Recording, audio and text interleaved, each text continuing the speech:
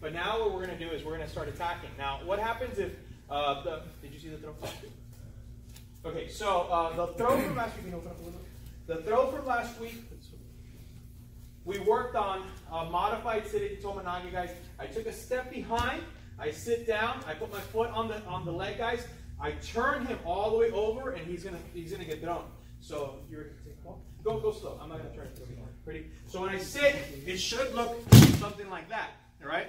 Now the only reason that happens is because I'm rotating his upper body, and his step just wasn't far enough for him to stop the throw. Let's come back, please. So now we go into the position, and for whatever reason, either I stepped incorrectly, or he takes a step to stop the throw. So now, if he's here and I pull him, he'll just fall right past his foot.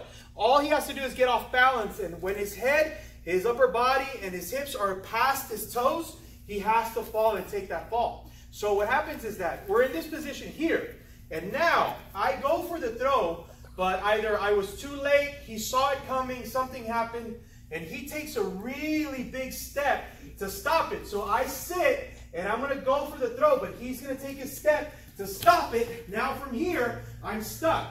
Can I finish the throw now? No, sir. No. So what I'm going to do is I'm going to adjust myself to finish off the takedown, to finish off the sweep. So what I'm going to do is he gave me this leg. I let go of the arm. I get underneath the leg, and I scoop myself right underneath him. Now what I want you guys to see where my feet are. One foot is behind the knee. One foot is in front of the foot. This is my preferred position for my X guard. I know other people, they prefer to have one foot in front of the hip and one underneath the knee. But when I do my stand-up, this foot usually gets caught up on top of my leg. So I prefer it to be here.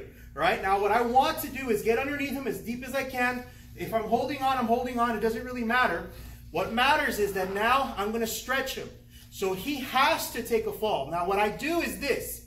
I try to stretch him, lift his foot, get his foot off the mat, and drive his knee down to the mat. He will post. He will put his hands on the floor and stop me from trying to sweep him, but there's not a whole lot I can do. He can do, I'm sorry. So from here, I'm holding on to the leg, getting my hooks inside, underneath or behind the knee, in front of the foot, and I keep on extending him. Once he extends, I drive him until he sits down. Once he sits down, I come up to one hand, come up to one foot, and I'm going to start standing up all the way up. So I get up to my knee, and I take him all the way through, and I finish on top of him. If I can get past his hip, I'll end up past his hip, knee on stomach, side mount, wherever I need to be, but I'm already trying to sweep him. Now, let's say this guy, we get to this position, but he's really flexible and has really good balance, and he stays standing up. So now he's not going to put his hands on the floor.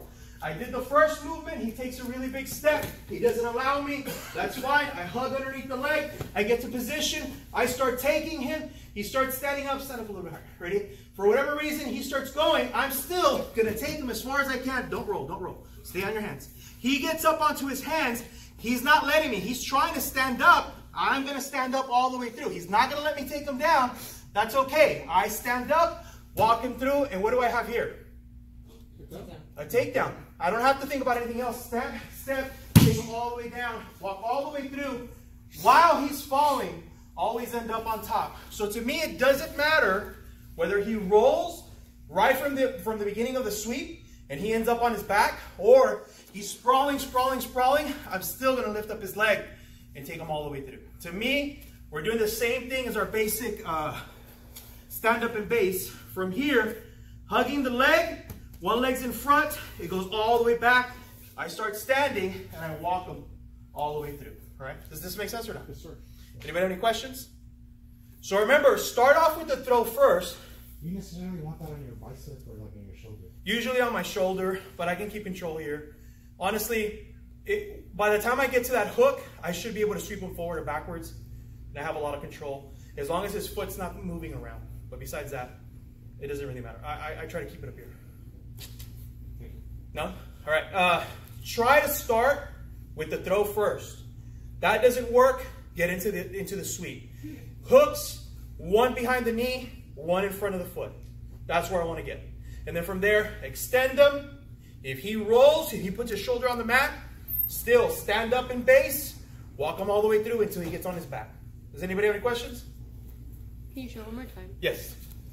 So from here, holding on, I take my step, he takes his step.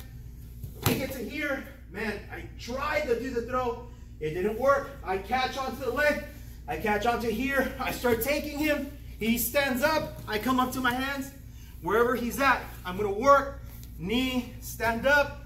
From here, I can hold on, walk him all the way down to the ground, step around, get on top, whatever has to happen. A lot of it is me controlling that hook, standing back up, and then taking them back down.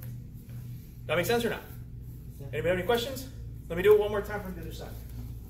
So if he points his toe, you just like drag him down? Yeah, I just drag him down. Ready?